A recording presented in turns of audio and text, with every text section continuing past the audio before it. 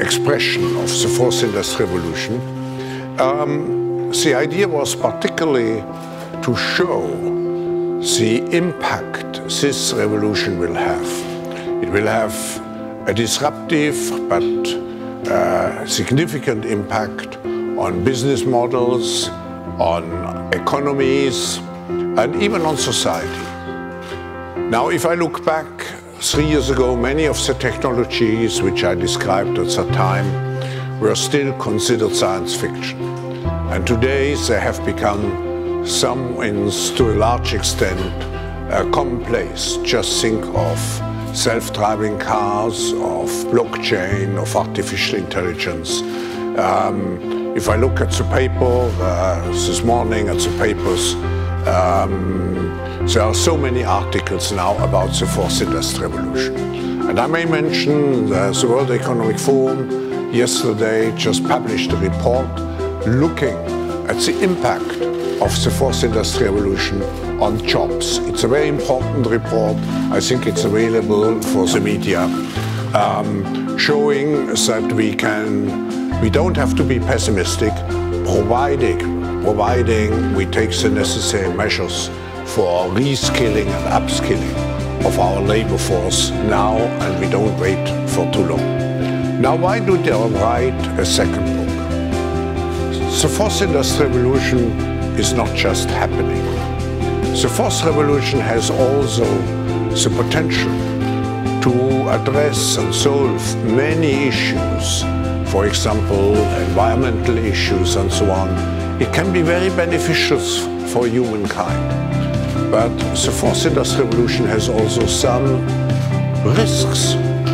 We don't want to become the slaves of robots, of algorithms. No, we want to make sure that this revolution serves humanity. And in order to do so, we have to shape the policies around the fourth industrial revolution. We cannot wait until those effects of the fourth industrial revolution develop and unfold in an uncontrolled way. We need to create frameworks. We have to create standards in order to make sure that we still can cooperate on a global level in using those technologies.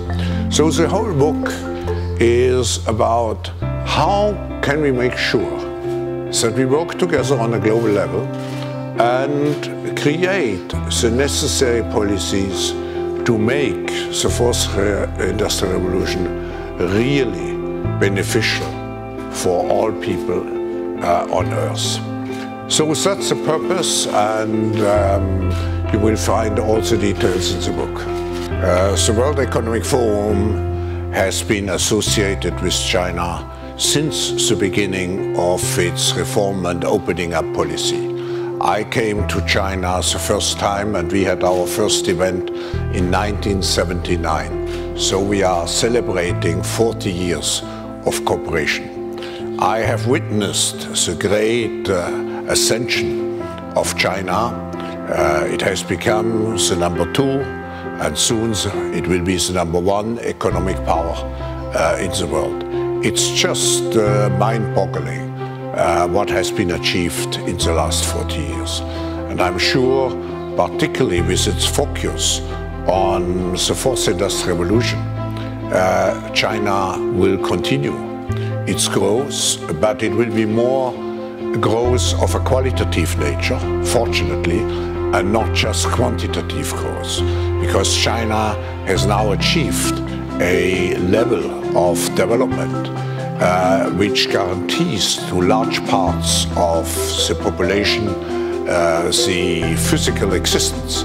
So the key will be quality of life, and the fourth industrial revolution, which is highly recognized by China and its authorities, will certainly help to do so.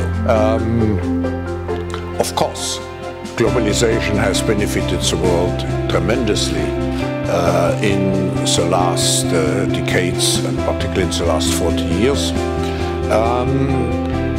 The context has changed. Today, a global trade is not only an exchange of physical goods. We have today, we have e-commerce, we have the issue which you mentioned of intellectual property, we have the issue investments, and I could go on and on. So economic exchange has become much more difficult. Now we have to make everything to keep a multilateral and open system. And trade wars are certainly, at the end, a lose-lose and not a win-win situation. So I hope that everybody will recognize that maintaining an open multilateral system is in the interest not of every individual country, but of the world as a whole. I can imagine that even in the coming years, directly or indirectly, we still will deal with the fourth industrial revolution. We should not forget it's a major transformation force of the world at the present time. So it's a second transformation force, which is the transition from a unipolar to a multipolar world, and I should say from a uniconceptual to a much more multi-conceptual world. How do we have a differentiation with 2016? 2016 we looked particularly at the technological aspects, and we tried to explain what the fourth industrial revolution is. For example, what can we expect from artificial intelligence? How will blockchain unfold? Now we are much more engaged in the realization of the fourth industrial revolution. And if you look at the theme this year, it's mainly devoted to and the sessions, to a large extent, are devoted to the impact of the fourth industrial revolution on society. I could give you now, since I have written the book, a long lecture, but let me just give you some examples. The World Economic Forum will have next week a social impact summit in New York, together with the United Nations General Assembly week. And here we have numerous examples of how the new technologies can accelerate the implementation and the realization of the SDGs. Again, the World Economic Forum just published this week a report on how blockchain can be helpful, and I think we defined 50 or 60 different, how many? 50 different ways. Yeah, 50 different ways how blockchain can help in the realization of the Sustainable Development Goals. This is one aspect. The second aspect is, what does the fourth industrial revolution actually mean? It means connectivity. And it will allow us, those parts of countries or those parts of population which feel left out, to connect. For example, just think of the capability of a combination of distributed energy generation in Africa with solar panels and not using any more big infrastructures, combined with 5G. It provides everybody possibly with the access to education, to knowledge, to health services. A third point, the fourth industrial revolution can be much faster adapted compared to the previous institutions, which require, in order to be utilized, a large infrastructure. Just think of the creation of a railway system and so on. It can help to leapfrog. It can help at the moment emerging countries, underdeveloped countries, to leapfrog. Those are just three concrete examples how this technology can help let's say, those who feel left behind or feel disenchanted. But we have to make also sure, and that's another answer to your question, that we create the necessary skills to ensure that we have the talents which are needed in the fourth industrial revolution. Because the fourth industrial revolution will require different skills, different talents to what is now required.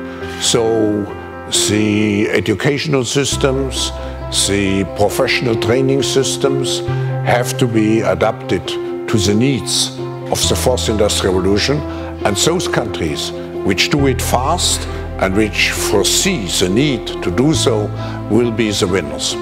Of course, I'm very interested of how the fourth industrial revolution will impact on the global infrastructure. If we look at global cooperation today, of course, we have institutions, we have mechanisms to deal with the traditional issues. Maybe sometimes not in perfect ways, and sometimes even in conflictual ways. But if we look at the policies which are needed here, global policies to create standards for the new technologies, to create ethical principles, for example, for artificial intelligence, to create a cyberspace which is resilient and robust, to create solutions for many global problems like the pollution of our oceans by plastics. And I could go on and on. So we have many issues which require global cooperation and for which we do not have yet the necessary mechanism and institutions.